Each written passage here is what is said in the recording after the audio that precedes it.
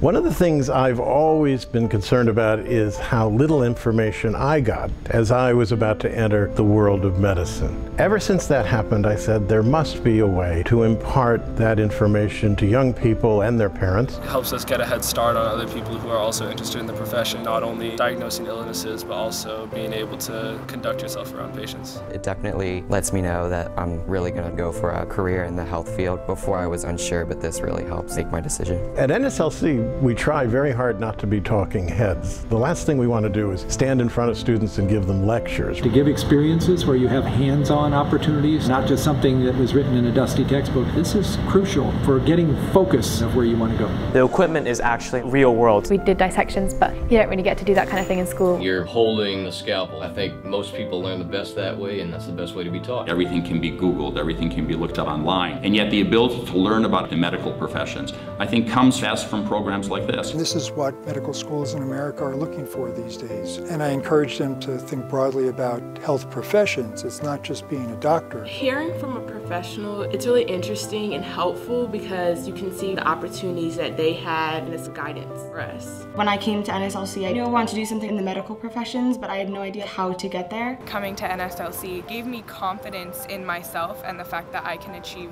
my goals and my dreams. I'm going to be way ahead in college, and it's going to be so much easier for me to learn about the medical field.